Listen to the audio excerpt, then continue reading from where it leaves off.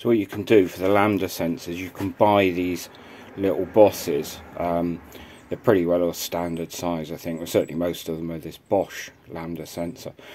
And the idea is you cut a hole in your exhaust where you want it to be. You want it to be as close to the engine as possible, but it'll be fine here. Cut a hole in and weld that in place. It's easy as that. So let's get going on that one now. So I need to tape up the ends because I'm going to purge in that end.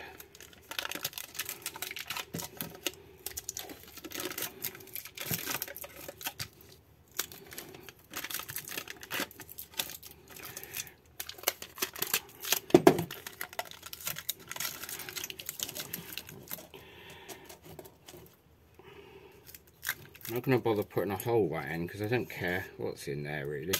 So 2 little holes in there. And I'll get my purge.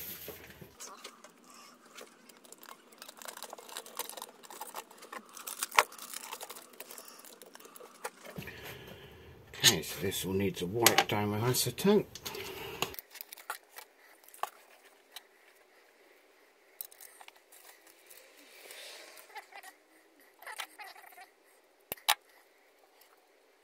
So I think I'm pretty well ready to rock and roll. I've cleaned it all. I've got my purge pipe in. I've got my filler rod to hand. Welding mask on. Put a glove on so my hand doesn't get too hot.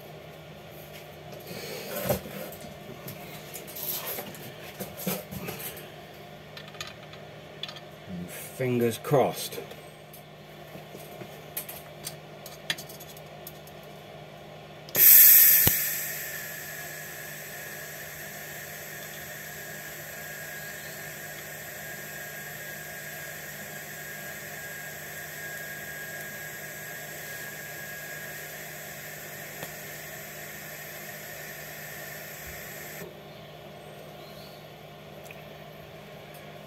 Okay, I'm going to turn the power up a smidge.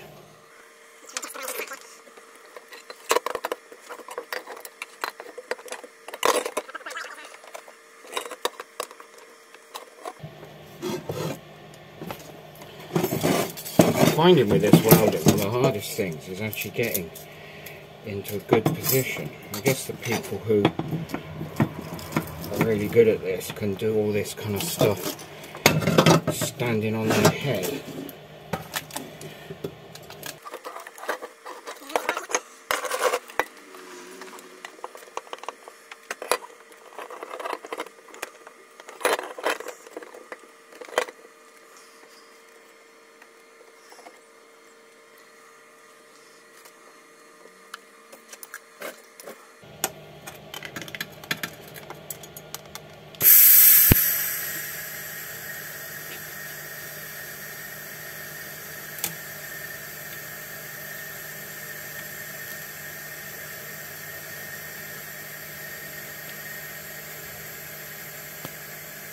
Basically, I've just found it. The filler rod's so long, it's hitting the back of the bench and I can't manoeuvre the filler rod.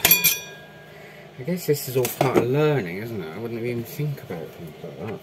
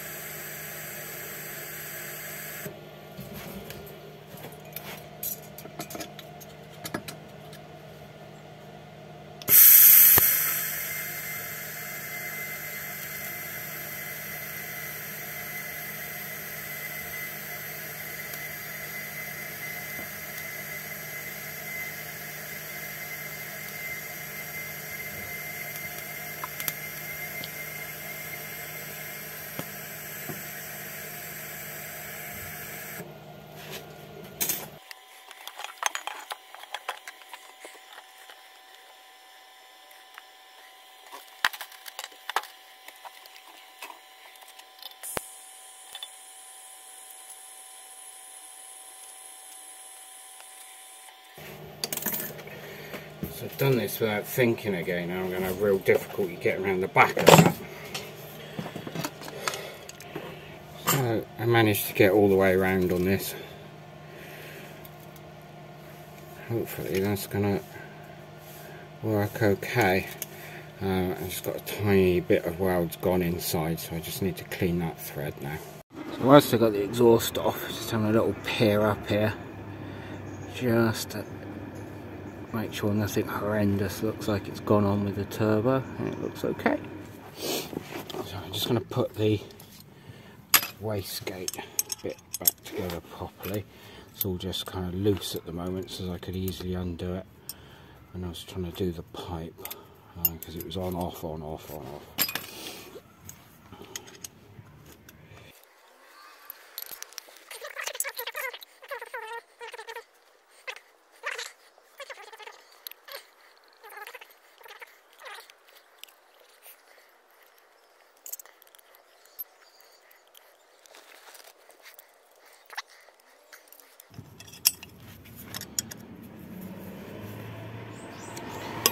So basically all it is that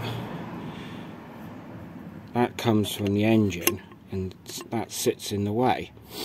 You have, going into here, you have a pipe off the pressure side of the turbo, so that pushes onto this space underneath the diaphragm, and as the pressure builds up, it pushes.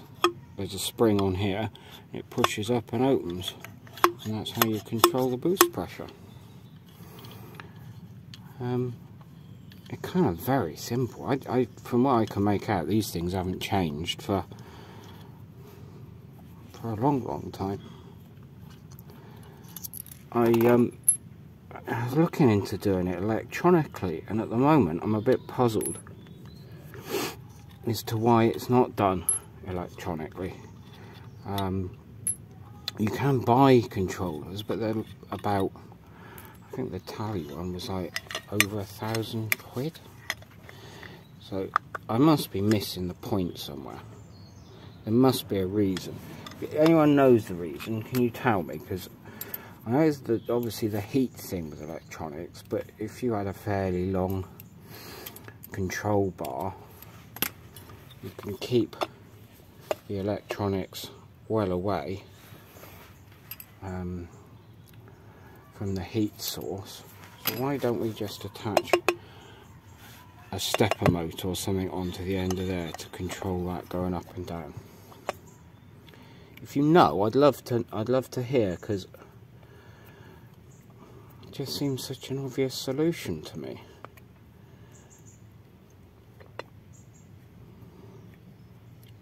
Generally, with obvious solutions to me, there's an obvious reason why not, but I've just never thought of. It's not like these are cheap. I mean, this thing here, albeit American made and probably overpriced because of it, I think they're several £100. And if you want to change the boost pressure, you have to take the cap off and change the spring, which is, I mean, not too big a deal, but if it's electronic, you could easily have it controlled for different boost in different gears as well.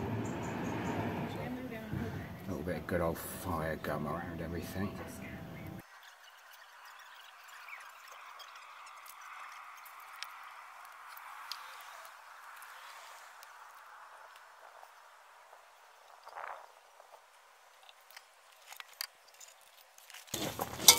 Before I go any further, I'm going to put the exhaust wrap around that. So I've given this exhaust a good old wrap. Put that in its new place.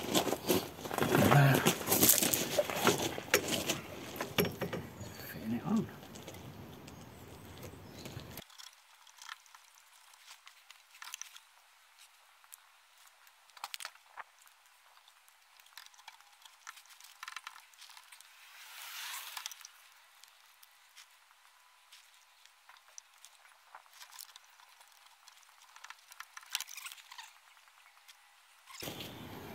Let's see how it goes.